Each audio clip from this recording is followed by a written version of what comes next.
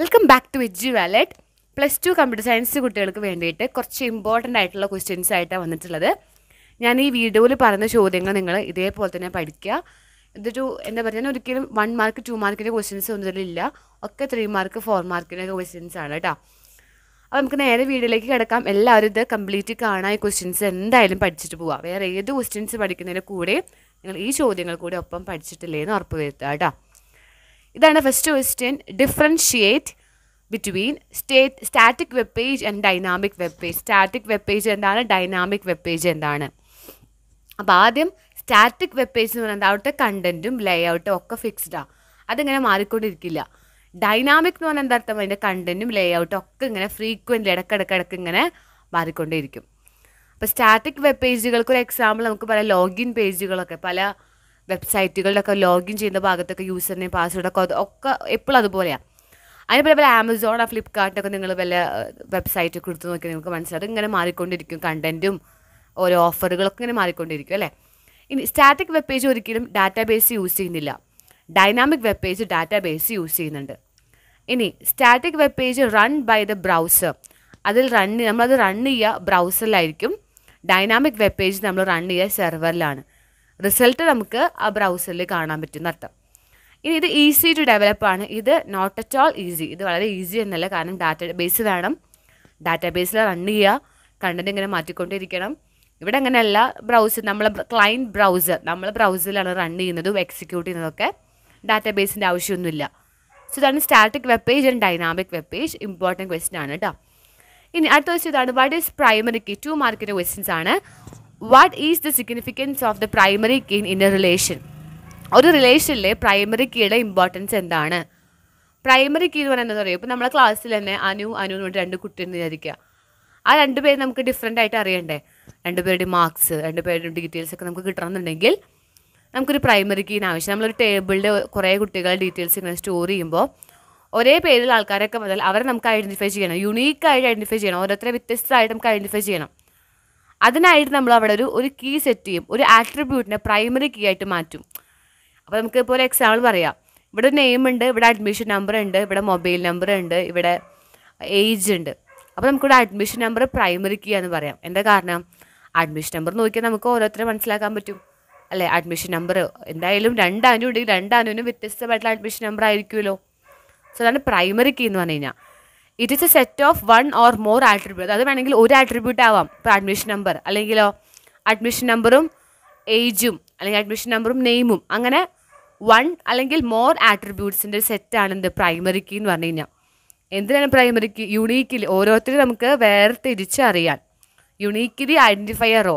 It does not allow to enter the same value. നമ്മൾ ഒരേ values ഉണ്ടായാലും enter ചെയ്യാൻ പാടില്ല പ്രൈമറി കീയിൽ. അപ്പോൾ അഡ്മിഷൻ നമ്പർ നമ്മൾ പ്രൈമറി കീ ആയിട്ട് സെറ്റ് ചെയ്തു. അഡ്മിഷൻ നമ്പർ അതിൽ നമ്മൾ വീണ്ടും C01 C01 ഇങ്ങനെ ഒരേ വാല്യൂ കൊടുക്കില്ല, ഒരിക്കലും കൊടുക്കാൻ പാടില്ല. അതാണ് പ്രൈമറി കീയുടെ പ്രത്യേകത. സോ അതെന്താണ് primary key? It is use to uniquely identify A raw. ഒരു റോനെ വേർതിരിച്ച് യുണീക്കായിട്ട് നമുക്ക് തിരിച്ചറിയാനാണ് പ്രൈമറി കീ യൂസ് ചെയ്യുന്നത്.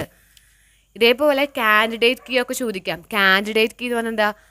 ഇതുപോലത്തെ സെറ്റ് ഓഫ് കീസാണ്. ഇതേപോലെ കുറേ ആട്രിബ്യൂട്ട്സുകളുടെ കൂട്ടം, അവർക്കൊക്കെ പ്രൈമറി കീ ആവാൻ പറ്റും. അതാണ് കാൻഡിഡേറ്റ് കീ എന്ന് പറഞ്ഞു കഴിഞ്ഞാൽ. അങ്ങനെ കുറച്ച് ഡിഫറെൻറ്റ് കീസൊക്കെ ഉള്ളത് ജസ്റ്റ് നോക്കുക. ഞാനിവിടെ പ്രൈമറി കീ ആണ് പറഞ്ഞിട്ടുള്ളത്. നെക്സ്റ്റ് നമുക്കുള്ളത് what is the object oriented programming paradigm. ഇത് വളരെ വളരെ ഇമ്പോർട്ടൻ്റ് ആണ്. എന്താണ് ഒബ്ജക്റ്റ് ഓറിയൻറ്റഡ് പ്രോഗ്രാമിംഗ് എന്ന് പറഞ്ഞു കഴിഞ്ഞാൽ? 2 അഡ്വാൻറ്റേജ് എഴുതാം. ഒബ്ജക്റ്റ് ഓറിയൻറ്റഡ് പ്രോഗ്രാമിംഗ് എന്ന് പറഞ്ഞു കഴിഞ്ഞാൽ എന്താ? ഒബ്ജക്റ്റുകളെ ബേസ് ചെയ്ത് നമുക്ക് കുറച്ച് മെത്തേഡുകൾ, കുറച്ച് പാരഡിംസ് ഒക്കെ നമ്മളിൽ പറഞ്ഞിട്ട്, polymorphism, encapsulation, data abstraction, inheritance, അതൊക്കെ എന്താണ്? ഒരു ഒബ്ജക്റ്റ് ഓറിയൻറ്റഡ് പ്രോഗ്രാമിങ്ങിൻ്റെ കുറച്ച് അതിൽ വരുന്ന കുറച്ച് മെത്തേഡുകളാണ് അല്ലേ.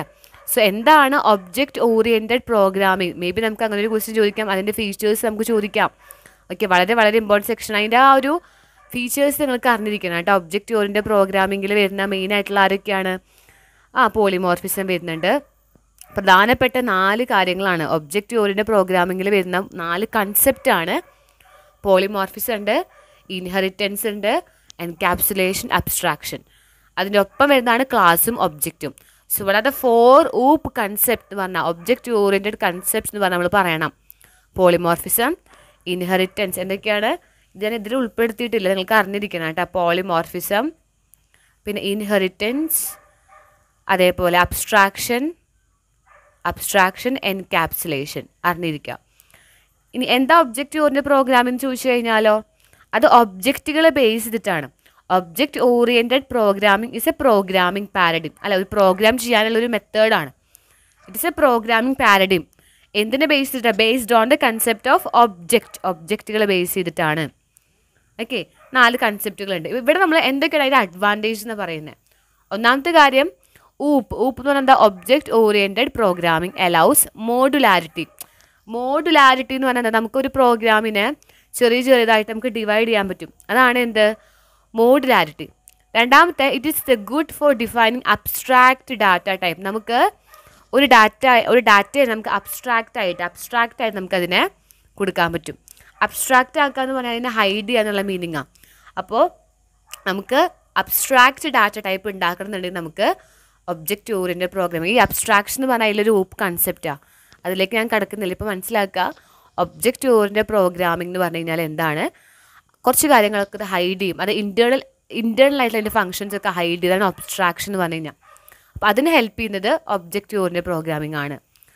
It allows data abstraction that it is hide or protect data. കണ്ട, അത് അബ്സ്ട്രാക്ട് ചെയ്യുന്നു. നമ്മൾ പറയില്ല, ഒരു കാറിൻ്റെ ഉള്ളിലുള്ള കാര്യങ്ങൾ നമുക്ക് കാണാൻ പറ്റില്ല, അതൊക്കെ അവിടെ ഹൈഡ് ചെയ്തേക്കുക. അതേപോലെ ഒരു പ്രോഗ്രാം നമ്മൾ ചെയ്യുമ്പോൾ ഒബ്ജക്റ്റ് ഓറിയൻറ്റഡ് പ്രോഗ്രാമിങ്ങിലെ പല കാര്യങ്ങളും, പല ഡാറ്റാസ് നമുക്ക് അബ്സ്ട്രാക്റ്റ് ആണ്, കാണാൻ പറ്റില്ല, അത് ഹൈഡ് ചെയ്ത് പ്രൊട്ടക്റ്റ് ചെയ്ത് നിൽക്കും. ഇനി ഇറ്റ് അലൗസ് കോഡ് റീയൂസബിലിറ്റി. ഈ ഒബ്ജക്റ്റ് ഓറിയൻറ്റഡ് പ്രോഗ്രാമിംഗ് വെച്ച് നമ്മൾ പ്രോഗ്രാം ചെയ്യുമ്പോൾ അത് ഒരേ കോഡ് തന്നെ വീണ്ടും റീയൂസ് ചെയ്യുന്നുണ്ട്. നമ്മൾ പുതുതായിട്ട് എഴുതേണ്ട ആവശ്യമില്ല, കോഡിനെ റീയൂസ് ചെയ്യുന്നുണ്ട്. And it support creating new data types. നമുക്ക് പുതിയ ഡാറ്റ ടൈപ്സ് ഒക്കെ നമുക്ക് ഉണ്ടാക്കാൻ വേണ്ടി ഒബ്ജക്റ്റ് ഓറിയൻറ്റഡ് പ്രോഗ്രാമിംഗ് നമുക്ക് ഹെൽപ്പ് ചെയ്യുന്നു. സോ ഒന്ന് മൊഡ്യൂലാരിറ്റി, നമുക്ക് ചെറിയ സ്പേസ് ആക്കി മാറ്റാം. അബ്സ്ട്രാക്ഷൻ ഹെൽപ്പ് ചെയ്യുന്നുണ്ട്. കോഡ് റീയൂസബിലിറ്റി ആണ്. ന്യൂ ഡാറ്റ ടൈപ്സ് നമുക്ക് ഉണ്ടാക്കാം. ഇതൊക്കെ എന്തിൻ്റെ കൺസെപ്റ്റാണ്? Object oriented programming paradigm. അടുത്ത ദിവസം ചെറിയൊരു ക്വസ്റ്റൻ ആണ്. List and explain any 3 attributes of body tag in HTML. HTML body tag ഉണ്ട് അല്ലേ? ബോഡി എന്ന് പറഞ്ഞ ടാഗ് ഉണ്ട്. അതിൻ്റെ ഉള്ളിൽ നമ്മൾ എന്ത് ചെയ്യുക? ബോഡീനെ എഴുതിയിട്ട് നമ്മളൊരു സ്ലാഷ് ബോഡി കൂടി കൊടുക്കും.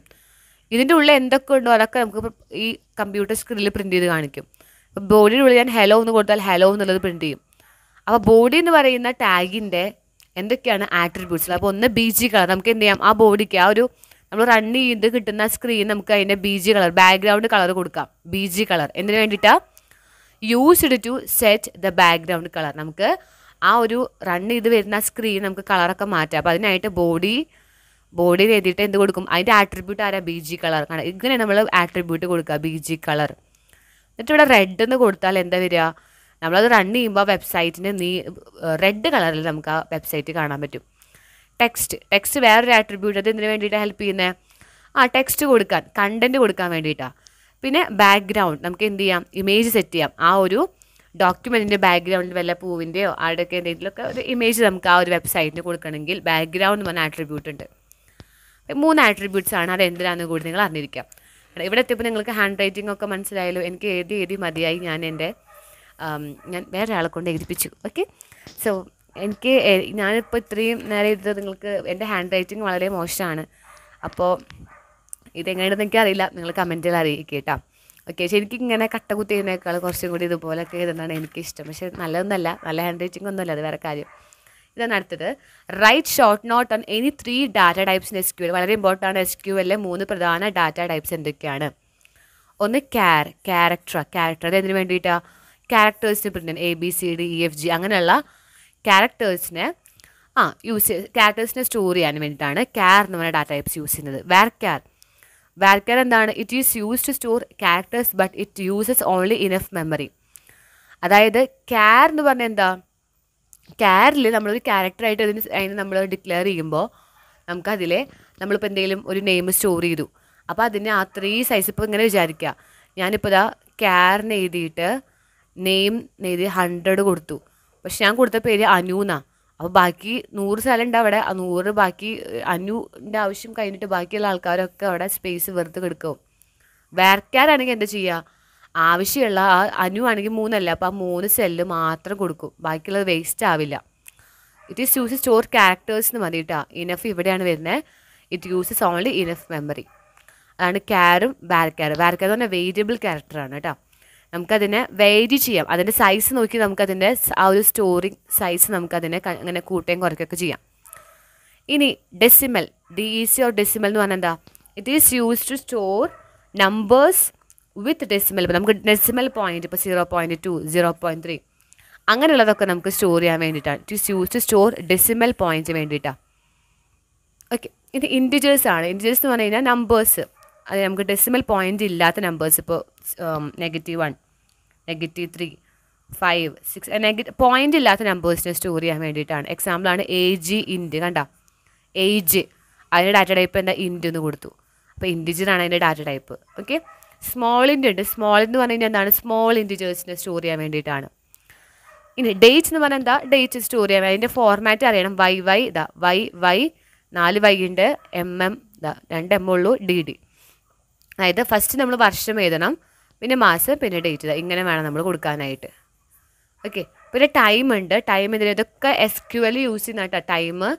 ടൈം ഇതുപോലെ അവർ, അതുപോലെ തന്നെ മിനിറ്റ്, സെക്കൻഡ് ഇതുപോലെ 22, 32, 45, 22 മിനിറ്റ്, 32, 22 അവർ, 32 മിനിറ്റ്, 45 സെക്കൻഡ്. എക്സാമ്പിൾസും കൂടി എഴുതി വയ്ക്കുക കേട്ടോ. ഇതൊക്കെയാണ് SQL വരെ ഡാറ്റ ടൈപ്പ്. ഏതൊക്കെയാണ്? ക്യാരക്ടർ ഉണ്ട്, വാർക്യാർ ഉണ്ട്, ഡെസിമൽ ഉണ്ട്, ഇൻറ്റിജർ ഉണ്ട്, സ്മോൾ ഇൻറ്റ് ഉണ്ട്, ഡേറ്റ് ഉണ്ട്, ടൈം ഉണ്ട്. ഓക്കെ, അതിൻ്റെ കൂടെ ഞാൻ എഴുതിയ പോലെ എക്സാമ്പിളൊക്കെ വെച്ച് എഴുതിക്കോളൂ കേട്ടോ. അടുത്തത് 2 data types in Java script. 6ാമത്തെ ക്വസ്റ്റ്യനാണിത്. Java സ്ക്രിപ്റ്റിൽ വരുന്നതാണ്. ഇതേപോലെ തന്നെ ഇപ്പോൾ C++ന് ഉള്ളതുപോലെ തന്നെ, C++ൻ്റെ പോലെ തന്നെ ജാവ സ്ക്രിപ്റ്റിനും ഡാറ്റ ടൈപ്സ് ഉണ്ട്. ഇവിടെ ആകെ 3 ബേസിക് ഡാറ്റ ടൈപ്സേ ഉള്ളൂ. അതാണ് നമ്പർ. ഒന്ന് നമ്പർ എന്ന് പറഞ്ഞാൽ എനി നമ്പർ, ഹോൾ നമ്പർ ആവാം, ഫ്രാക്ഷൻ നമ്പർ ആവാം, അതൊക്കെ എന്താണ്? നമ്പർ എന്ന് പറയുന്ന ഡാറ്റ ടൈപ്പ്. അതിൽ നമുക്ക് ഇതൊക്കെ എന്തൊരു എക്സാമ്പിളാണ്? ഇതൊക്കെ നമുക്ക് നമ്പറിൽ നമുക്ക് ഉൾപ്പെടുത്താം. അടുത്തത് നമ്പർ എന്ന് പറയുന്ന ഡാറ്റ ടൈപ്പ് കഴിഞ്ഞാൽ പിന്നെ ഉള്ളത് സ്ട്രിങ് ആണ്. സ്ട്രിങ് എന്ന് പറഞ്ഞ ഡാറ്റ ടൈപ്പ് ഉണ്ട്. ഇതാണ് സ്ട്രിങ്. സ്ട്രിങ് ഡാറ്റ ടൈപ്പിൽ നമ്മൾ എന്തിനു വേണ്ടിയിട്ടാണ്? ഇതുപോലെ ക്യാരക്ടേഴ്സ്, കോമ്പിനേഷൻ ഓഫ് ഡബിൾ കോട്ട്സിൻ്റെ ഉള്ളിൽ നമ്മളിത് കൊടുക്കും. ABCD, ഇത് സ്ട്രിങ്ങാണ്. അല്ലെങ്കിൽ ഹലോ വേൾഡ്, ഇതൊക്കെ സ്ട്രിങ്. അങ്ങനെ combination of characters enclosed within double quotes. എന്താണ് സ്ട്രിങ് എന്ന് പറഞ്ഞു കഴിഞ്ഞാൽ? ഡബിൾ കോട്ട്സിൻ്റെ ഉള്ളിൽ നമ്മൾ കൊടുക്കുന്നതാണ് സ്ട്രിങ്. അപ്പോൾ ഇതാ ഒരു എക്സാമ്പിൾ ഇതുപോലെ കണ്ട. ഇങ്ങനെയൊക്കെ നമ്മൾ ഡബിൾ കോട്ട്സിൻ്റെ ഉള്ളിൽ ഇതേപോലെയൊക്കെ കൊടുത്താൽ അതൊക്കെ സ്ട്രിങ് ആയിട്ട് കൺസിഡർ ചെയ്യാം. പിന്നെ ബൂളിയൻ എന്ന് പറഞ്ഞാൽ എന്താ? ട്രൂ അല്ലെങ്കിൽ ഫോൾസ്, 0സോ 1ഓ സ്റ്റോർ ചെയ്യും. സോ അതിനർത്ഥം ട്രൂ ഓർ ഫോൾസോ അത് സ്റ്റോർ ചെയ്യും. അപ്പോൾ 3 എണ്ണമാണ് ജാവാ സ്ക്രിപ്റ്റിനുള്ളത്: സ്ട്രിങ്ങും, ബൂളിയനും, നമ്പറും. ഓക്കെ, ഇതാണ് അടുത്ത question. 2 components of DBMS. DBMSൻ്റെ components എന്തൊക്കെയാണ്? ഡാറ്റാബേസ് ഒന്ന് വേണം, data definition language, data manipulation language. അപ്പോൾ ആദ്യം ഡാറ്റാബേസാണ്. ഡാറ്റാബേസ് എന്ന് പറഞ്ഞാൽ DBMS എന്ന് പറഞ്ഞാൽ എന്താ? ഡാറ്റാബേസ് മാനേജ്മെൻറ്റ് സിസ്റ്റമാണ്. ഡാറ്റാബേസ് മാനേജ്മെൻറ്റ് സിസ്റ്റമാണ് DBMS എന്ന് പറഞ്ഞു കഴിഞ്ഞാൽ. മാനേജ്മെൻറ്റ് സിസ്റ്റം ഇതിൻ്റെ ഉള്ള മെയിൻ കമ്പോണൻ്റ് ആണ് ഡാറ്റാബേസുകൾ. ഇങ്ങനത്തെ ഒരുപാട് ഡാറ്റാബേസ് ചേർന്നതാണ് ഡാറ്റാബേസ് മാനേജ്മെൻറ്റ് സിസ്റ്റം. അതിൽ വരുന്ന അടുത്ത കമ്പോണൻ്റാണ് ഡാറ്റ ഡെഫിനിഷൻ ലാംഗ്വേജ്, DDL. അതെന്തിനു വേണ്ടിയിട്ടാണ്? ആ ടേബിളിൻ്റെ സ്ട്രക്ചർ ഡിഫൈൻ ചെയ്യാനാണ്. എക്സാമ്പിളാണ് ക്രിയേറ്റ് എന്ന് പറഞ്ഞത് ഒരു DDL ആണ്, ആൾട്ടർ എന്ന് പറഞ്ഞാൽ ഒരു DDL ആണ്, അപ്ഡേറ്റ് അല്ല ക്രിയേറ്റ്, ആൾട്ടർ, ഡ്രോപ്പ്, ഇത് 3 എന്താണ്? DDL ലാംഗ്വേജുകളാണ്, DDL കമാൻഡുകളാണ്. Data manipulation language എന്ന് പറഞ്ഞാൽ എന്താ? അത് ആഡ് ചെയ്യാൻ, റിട്രീവ് ചെയ്യാൻ, മോഡിഫൈ ചെയ്യാൻ, എന്തെങ്കിലും പുതിയത് ആഡ് ചെയ്യണം, അല്ലെങ്കിൽ എന്തെങ്കിലും നമുക്ക് ഡിലീറ്റ് ചെയ്ത് കളയണം. അപ്പോൾ അതിന് വരുന്നത് നമ്മൾ സെലക്ട് എന്ന് പറയുന്ന ഒരു ടാഗ് വരും, ഇൻസേർട്ട്, അപ്ഡേറ്റ്, ഡിലീറ്റ്. ഇതൊക്കെ എന്തിൻ്റെ എക്സാമ്പിളാണ്? ഇതൊക്കെ എന്തിൻ്റെ എക്സാമ്പിളാണ്? Data manipulation language. അപ്പോൾ ഇതൊക്കെയാണ് മെയിനായിട്ട് DBMSൻ്റെ കമ്പോണൻറ്റ്. ഡാറ്റാബേസ് ഉണ്ട്, ഡാറ്റ ഡെഫിനിഷൻ ലാംഗ്വേജ് ഉണ്ട്, data manipulation language, DDL, DML, database. ഇത് 3 ചേർന്നതാണ് ഒരു DBMS. ഒരു DBMSൽ നമുക്ക് ഇതുപോലെ ഡാറ്റാബേസ് ഒക്കെ ഉണ്ടാക്കണമെങ്കിൽ നമുക്ക് ഇവരൊക്കെ ആവശ്യമാണെന്ന് അർത്ഥം. ഇനി അടുത്ത ക്വസ്റ്റ്യൻ എന്ന് പറഞ്ഞു കഴിഞ്ഞാൽ അടുത്ത സെക്ഷൻ ഇതാണ്. യൂസേഴ്സ് കൂടി നമുക്ക് ആവശ്യം. അടുത്തൊരു കമ്പോണൻറ്റ് ഡാറ്റാബേസ് വേണമെന്നുണ്ടെങ്കിൽ യൂസേഴ്സ് വേണം. യൂസേഴ്സാണ് DBMSനായിട്ട് ഇൻട്രാക്ട് ചെയ്യുക അല്ലേ? ഓക്കെ, അടുത്ത ക്വസ്റ്റ്യൻ ഇതാണ്. ഐ തിങ്ക് 10ാമത്തെ ക്വസ്റ്റ്യൻ ഇതാണ്. ICT. How does ICT help the students in learning? നമുക്ക് എങ്ങനെയാണ് ICT ഹെൽപ്പ് ചെയ്യുന്നത്? അതിൻ്റെ അഡ്വാൻറ്റേജ് എന്തൊക്കെയാണ്? നമുക്ക് ICT വഴി പഠിക്കുമ്പോൾ ഉണ്ടാകുന്ന അഡ്വാൻറ്റേജ് എന്തൊക്കെയാണ്? Advantages of learning. സോ ഒന്നാമത്തെ എന്താണ്? It can offer various courses to A large number of students. ഒരുപാട് കുട്ടികൾക്ക് അത് ലേണിംഗ് പ്രൊവൈഡ് ചെയ്യുന്നുണ്ട്. ഇത് ലാസ്റ്റ് ഒരു ചാപ്റ്ററാണ് കേട്ടോ. ഓക്കെ, അപ്പോൾ അത് അറിഞ്ഞിരിക്കുക. ആ ചാപ്റ്ററിലെ പക്ക തിയറി ചാപ്റ്ററാണ്. സോ ആദ്യം എന്താ ICT എന്ന് പറഞ്ഞു കഴിഞ്ഞാൽ information technology, information and computer and information ടെക്നോളജിയാണ് ICT. So ICT നമ്മൾ എന്തിനാണ് ഹെൽപ്പ് ചെയ്യുന്നത്? ഇൻഫോർമേഷൻ ടെക്നോളജി നമ്മൾ എന്തിനാണ് ഹെൽപ്പ് ചെയ്യുന്നത്? ഇതിൻ്റെ കറക്റ്റ് ഫുൾ ഫോം ആണ് ICT, information and communication technology. അപ്പോൾ നമുക്ക് പറയാം it can offer various course, ഒരുപാട് കോഴ്സുകൾ ഒരുപാട് സ്റ്റുഡൻസിന് ഓഫർ ചെയ്യുന്നുണ്ട്. It serves journey time and money. നമുക്ക് വീട്ടിലിരുന്നിട്ട് തന്നെ എല്ലാം പഠിക്കാൻ പറ്റുന്നു. People can enjoy learning at lower cost. ചെറിയ പൈസയ്ക്ക് നമുക്ക് എല്ലാം പഠിക്കാൻ സാധിക്കുന്നു. It enable people to do courses conducted by national and international institution. National ലെവലും ഇൻ്റർനാഷണൽ ലെവലൊക്കെ ഉള്ള എല്ലാ കോഴ്സുകളിലും കുട്ടികൾക്ക് എല്ലാവർക്കും പങ്കെടുക്കാൻ പറ്റുന്നത് ഈ ഇൻഫോർമേഷൻ ടെക്നോളജി ഉള്ളത് കൊണ്ടാണ്. പിന്നെ അടുത്തത് ഇൻപുട്ട് ടാഗിൻ്റെ ആട്രിബ്യൂട്ട്സ് ലിസ്റ്റ് ചെയ്യാനാണ്. ഇൻപുട്ട് ടാഗ് എന്തിനു വേണ്ടിയിട്ടാണ്? നമുക്ക് എന്തെങ്കിലും ഇൻപുട്ട് ചെയ്യാൻ വേണ്ടിയിട്ടാണ് അല്ലേ. അപ്പോൾ നമുക്ക് എങ്ങനെയൊക്കെ നമുക്ക് ഇൻപുട്ട് ചെയ്യാം? പല പല മെത്തേഡുകളുണ്ട്. നമുക്ക് വേണമെങ്കിൽ ടെക്സ്റ്റ് ബോക്സ് ഇങ്ങനെ ഇപ്പോൾ നെയിം എന്ന് പറഞ്ഞിട്ട് നമുക്ക് ടെക്സ്റ്റ് ബോക്സ് കൊടുക്കാം. അപ്പോൾ ഒന്ന് ടെക്സ്റ്റ് വഴി നമുക്ക് അതിനെ ഇൻപുട്ട് ചെയ്യാം, അല്ലെങ്കിൽ പാസ്വേഡ് വഴി നമുക്ക് ഇൻപുട്ട് ചെയ്യാം. ഒക്കെ ഓരോ ഇൻപുട്ട് ചെയ്യുന്ന മെത്തേഡുകളാണ്. ചെക്ക് ബോക്സ് നമുക്ക് എന്ത് ചെയ്യാം? ഇങ്ങനെ ടിക്ക് മാർക്കൊക്കെ ഇടുന്നത് എന്താണ്? ഒരു ഇൻപുട്ടാണ്. റേഡിയോ നമ്മളിതുപോലെ ഇങ്ങനെ ഡൗട്ട് ചെയ്യില്ല, അതാണ് റേഡിയോ ബട്ടൺ. റീസെറ്റ് ചെയ്യാനുള്ള ബട്ടൺ ഉണ്ട്, സബ്മിറ്റ് ചെയ്യാനുള്ള ബട്ടൺ ഉണ്ട്, ബട്ടൺസ് ഉണ്ട്. ഇതൊക്കെ എന്താണ്? ഇതൊക്കെ പല ടൈപ്പ് ഇൻപുട്ട് ചെയ്യാനുള്ള ആട്രിബ്യൂട്ട്സുകളാണ്. സോ ഇൻപുട്ട് ടാഗ് എന്തിനു വേണ്ടിയിട്ടാണ്? Input it is use to create input control. നമുക്ക് ഇൻപുട്ട് ചെയ്യാൻ വേണ്ടി പല പല കൺട്രോൾസ് ഉണ്ട്. അപ്പോൾ നമുക്ക് എങ്ങനെ അതിനെ നമ്മൾ ഇൻപുട്ട് ചെയ്യണം? നമുക്ക് പല രീതിയിലും ഇൻപുട്ട് ചെയ്യാം. എങ്ങനെയൊക്കെ ചെയ്യാം? ടെക്സ്റ്റ് ബോക്സ് വഴിയോ, അല്ലെങ്കിൽ ചെക്ക് ബോക്സ് വഴിയോ, റേഡിയോ ബട്ടൺ വഴിയോ, ഇതൊക്കെ ജസ്റ്റ് ഒന്ന് നോക്കി വയ്ക്കാം. ഇതൊക്കെയാണ് കുറച്ച് ഇമ്പോർട്ടൻ്റ് ആയിട്ടുള്ള കഴിഞ്ഞ ക്വസ്റ്റ്യൻ പേപ്പറുകളിലൊക്കെ വന്ന പ്രധാനപ്പെട്ട ചോദ്യങ്ങൾ. ലേണിംഗ് പറഞ്ഞു, പിന്നെ നമ്മളിത് DBMSൻ്റെ കമ്പോണൻസ് പറഞ്ഞു, ഡാറ്റ ടൈപ്പ് SQLൻ്റെ ജാവാസ്ക്രിപ്റ്റിൻ്റെയും പറഞ്ഞു. പിന്നെ എന്താണ് body ടാഗിൻ്റെ attributes, object oriented programming പറഞ്ഞു, static web page, dynamic web page, primary keys ഒക്കെ. ഇതിൻ്റെ കൂടെ നിങ്ങൾ എന്തായാലും ക്ലയൻറ്റ് സൈഡ് സ്ക്രിപ്റ്റിങ്ങും അതേപോലെ തന്നെ സെർവർ സൈഡ് സ്ക്രിപ്റ്റിങ്ങും നിങ്ങൾ ജസ്റ്റ് ഒന്ന് നോക്കി വെക്കുക കേട്ടോ. ക്ലയൻറ്റ് സൈഡ് സ്ക്രിപ്റ്റ് എന്ന് പറഞ്ഞാൽ ബ്രൗസറിൻ്റെ സൈഡിലാണ്, സെർവർ എന്ന് പറഞ്ഞാൽ സെർവറിലാണ് നമ്മളതിൻ്റെ സ്ക്രിപ്റ്റ് ചെയ്യുക, പ്രോഗ്രാംസ് ഒക്കെ എഴുതുക. അപ്പോൾ സ്ക്രിപ്റ്റ് എന്നൊക്കെ പറഞ്ഞാൽ ചെറിയൊരു പ്രോഗ്രാമിൻ്റെ ഒരു പീസാണ് കേട്ടോ. അപ്പോൾ ആ ടോപ്പിക്ക് നിങ്ങൾ എന്തായാലും നോക്കുക, ഇതിൽ ഇൻക്ലൂഡ് ചെയ്തിട്ടില്ല. ഓക്കെ, അപ്പോൾ നമുക്ക് ഇനി അടുത്ത ഇമ്പോർട്ടൻറ്റ് ക്വസ്റ്റ്യൻസും വീഡിയോസ് ആയിട്ടൊക്കെ കാണാം. Thanks for watching.